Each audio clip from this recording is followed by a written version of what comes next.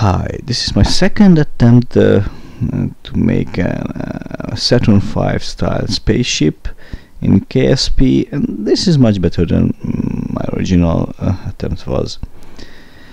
So yes, for example, it has 5 engines on both on the first and second stages as in the original, but actually I needed to add those engines in the first stage because after 101 the required data we increased, so I needed more fuel, and it meant that I needed more thrust. And the middle one is actually a main cell, with others being skippers. The nice thing is that it turns off like 20 seconds before the burnout of the stage now, just very similar to the original one. And now there are another 5 engines, and now only the middle one is gimbaled because the thrust to weight ratio was just barely above 1, so I needed to have the LVT 30s there. But in reality the outer ones were gimbaled and the middle one was not. But anyway, it works quite well, so I can use it to push me almost up to orbit. And finally the third stage with single engine, which is a skipper in this case, will push me into orbit, and it will be used for the injection burn towards the moon. Yeah, circularize, and here we have this last yeah, just setting up the maneuver. So here we have now these fairings, so I could set this interstage fairing to make the rocket look very similar to the Saturn V. And after the injection burn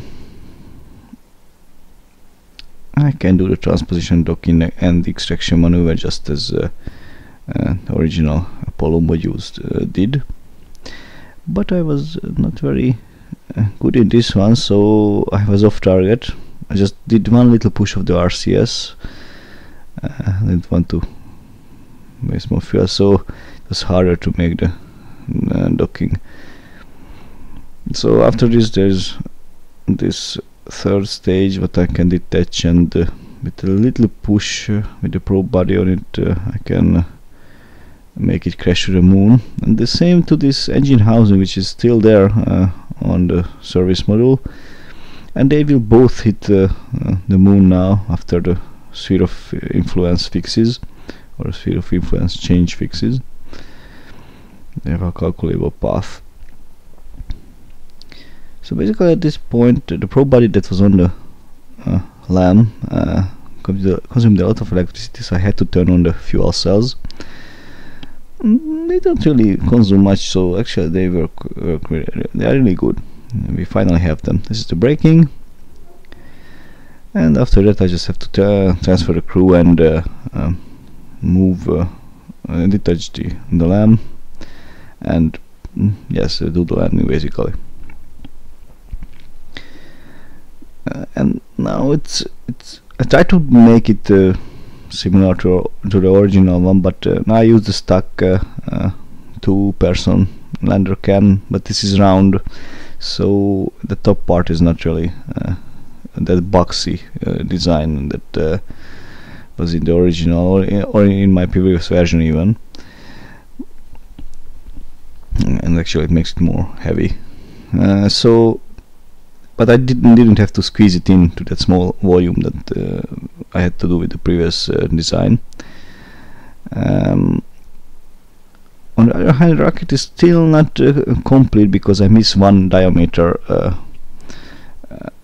Because if you look at it, here's my target. Just the Armstrong Memorial site.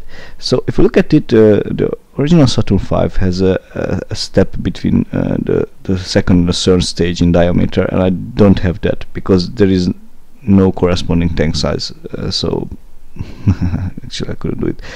And here's the landing. I was quite on target, but I landed somewhat faster than I intended to. There was no problem with it though, so it was successful. So I just get out the guys, and with the ladder it really looks similar to the real lamp. Tanks visible on the bottom side of the ascent stage. So here's just a short visit to the site and back.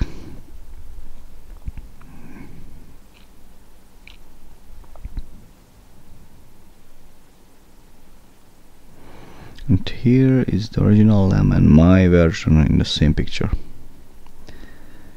Let's go back and get into the undercan and wait for the orbiting command and service module to be in position. And here it is.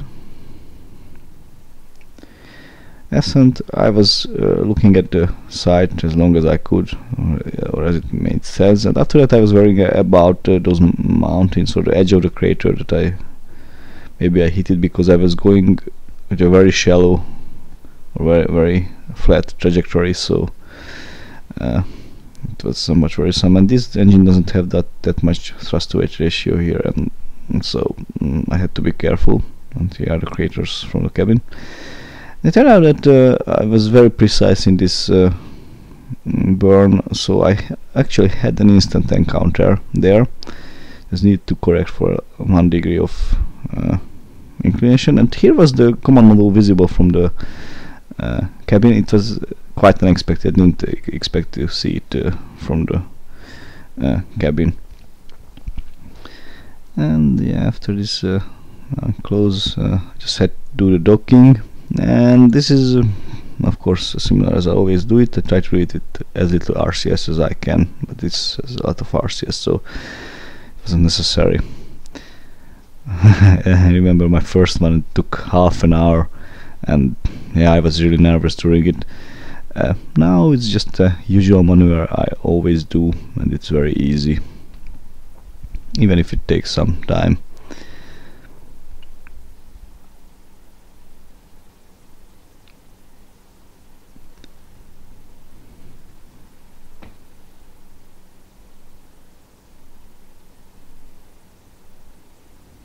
Just tiny corrections. When I'm close, just some braking because I was going around 1 meters per second. But I deemed that a little bit fast for docking. So braking, and dock. So transfer the crew, get rid of this stage, and make it crash to the surface with the probe body which is on it, and that was that controlled, or that was that consumed all this electricity, and that's why that was because I needed these fuel cells. And injection burn towards towards cabin. It turned out I was passing about the space center, detached the service module, and there were the tanks inside it. So I was passing over the space center. I didn't correct for it. I could have landed closer, and actually that heat shield is not really necessary, at least in 102.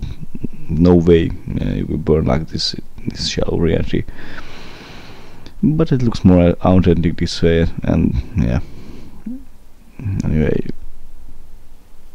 probably we will need it if they fix this again. Yeah, because they fixed it once in 101, so that's why it's not really needed. And just final splashdown, as it should be with an Apollo-like mission. So thanks for watching. Bye.